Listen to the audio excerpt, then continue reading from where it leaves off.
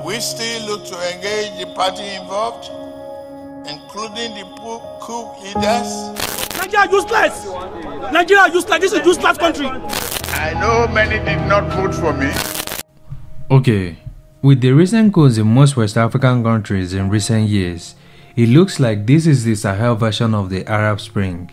In the last 3 years, there has been 7 different coups in Africa, with Niger and Gabon being the most recent ones.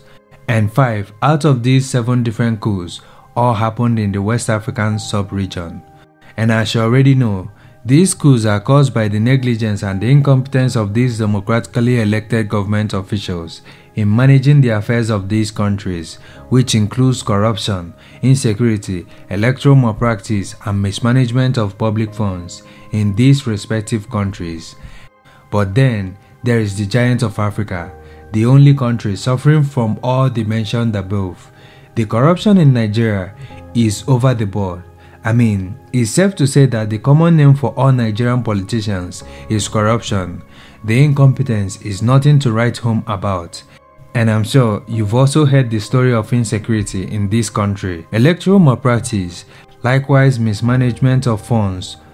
All this has plagued Africa's most populous and biggest economy in the last decade. And with the wave of the coups in Africa, all eyes are currently now on Nigeria, whose president has been at the forefront of sanctioning other ECOWAS member states that the military overthrew the democratically elected president. But the big question is Nigeria safe with the wave of military coups in Africa? Well, the answer is simply no. In fact, Nigeria's presidency is in a very fragile position currently, and here is why a military coup is inevitable in Nigeria anytime soon. But before that, if you are new to the channel, please do make sure you subscribe to our channel for more videos like this every day. There is a likelihood that a military coup d'etat will happen in Nigeria anytime soon, given the upside-down democracy in Nigeria, the compromised nature of Nigeria's judiciary, and Nigerians' loss of hope in democracy. In case you are not in Nigeria, let me give you a sneak peek of Nigeria in the last 3 months since Nigeria's current president, Bola Ahmed Tinubu, became the president. But before that, let me quickly show you how he got into power.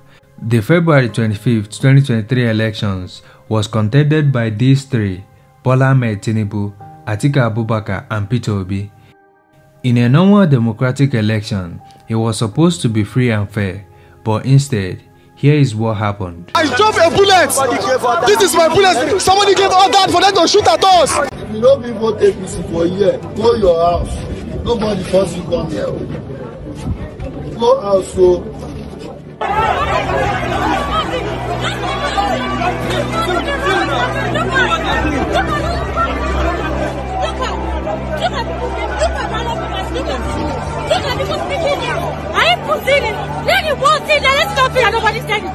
Tinubu Bola Ahmed of the APC, having satisfied the requirements of the law, is hereby declared the winner and is returned elected.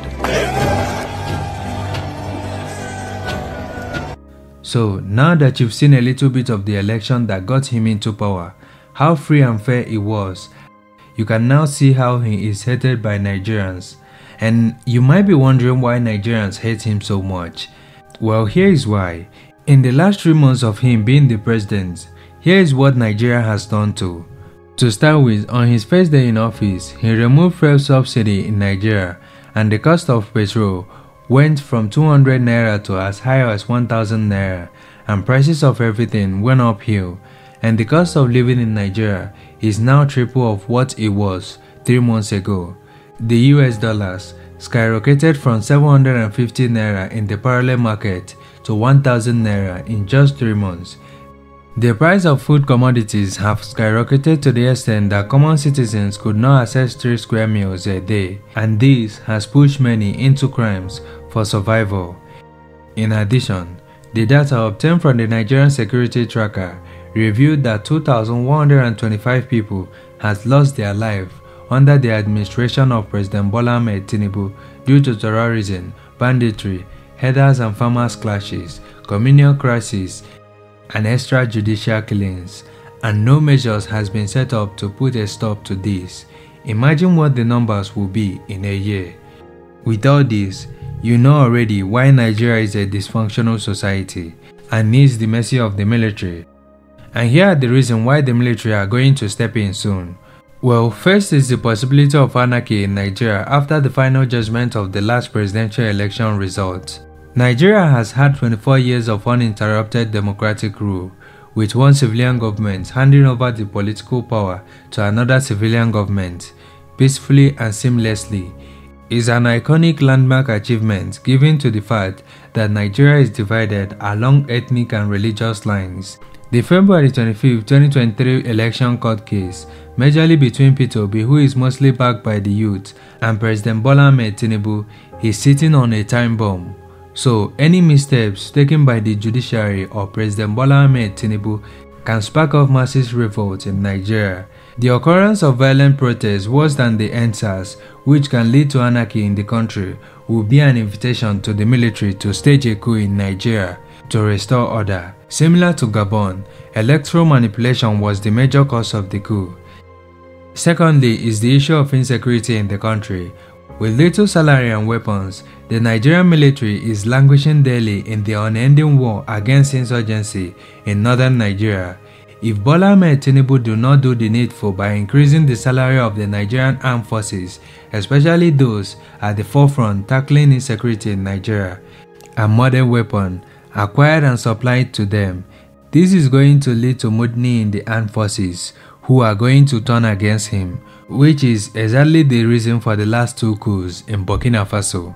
In addition, Nigeria's economy is currently distressed, with millions of Nigerians reduced to subhumans by biting and grinding in poverty. The desperately poor and deposed Nigerians are disenchanted with the president currently. President Bola Ahmed Tinubu, who is leading the ECOWAS offensive to restore democratic rule in Niger Republic, should bear in mind the fact that Nigeria is not immune from experiencing another coup. The reason for the military takeovers in Mali, Burkina Faso, Guinea, Niger, and Gabon also exist in Nigeria too. The worst part is that Nigeria's own is even more severe, yet the president is currently pushing the people to the war. So there you have it. Thanks for watching today's Africa. Please do make sure you subscribe to our channel for more videos like this every day.